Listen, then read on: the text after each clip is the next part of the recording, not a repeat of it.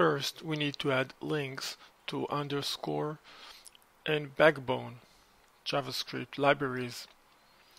The Two.js library use these two libraries. Then we need to use a div element to specify where we want to draw the two-dimensional graphics.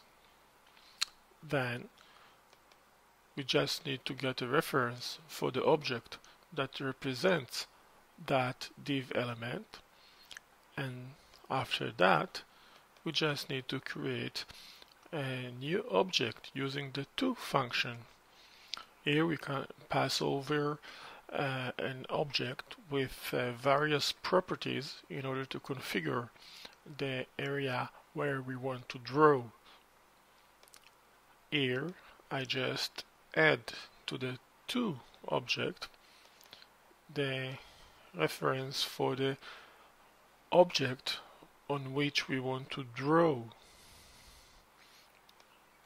Then I can invoke various methods on the to object, make rectangle, make circle, and so on. Here I get the circle variable assigned with a reference for the object that represents the new circle.